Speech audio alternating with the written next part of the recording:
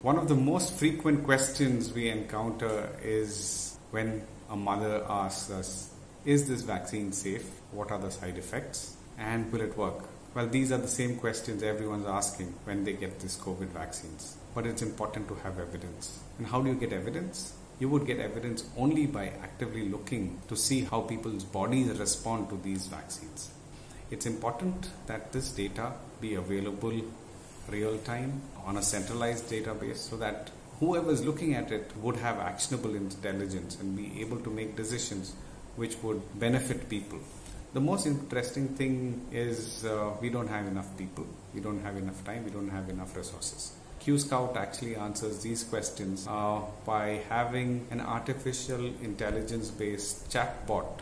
So I would like to say that we have to look actively for side effects and we need to look for it for a long time. qSCOUT is doing that and I would recommend it. Thank you.